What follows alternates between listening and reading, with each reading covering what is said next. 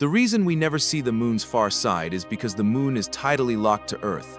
Its rotational period is exactly 2,732 days, the same as its orbital period around Earth. This synchronization causes the moon to always present the same face toward us. However, the far side is not the same as the dark side.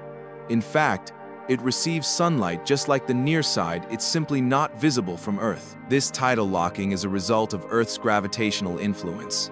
The moon, formed approximately 4.6 billion years ago, initially rotated much faster, but Earth's gravity created tidal bulges on the moon's surface. These bulges, slightly offset from the gravitational center, generated torque that gradually slowed the moon's rotation until it synchronized with its orbit. At the same time, lunar tidal forces are also slowing Earth's own rotation. The veil over the moon's far side was lifted long ago. In 1959, the Soviet spacecraft Luna 3 became the first to photograph the far side, revealing a landscape dominated by highlands and lacking in Maria, the dark basaltic plains found on the near side. The contrast was stark compared to familiar landmarks like the Sea of Tranquility or the Yutu region. In 2019, China's Chang'e 4 mission successfully landed on the far side, the first soft landing ever achieved there. In 2024, samples returned by Chang'e 6 confirmed that the crust on the far side is thicker and richer in olivine-bearing rocks. Because the moon's far side is shielded from Earth's radio noise,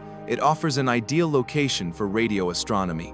According to a 2025 report by Guangming Daily, China plans to build a radio telescope on the lunar far side to detect signals from the early universe. Tidal locking, while not universal, is common among satellites that are relatively close to their parent planets and have a significant mass disparity.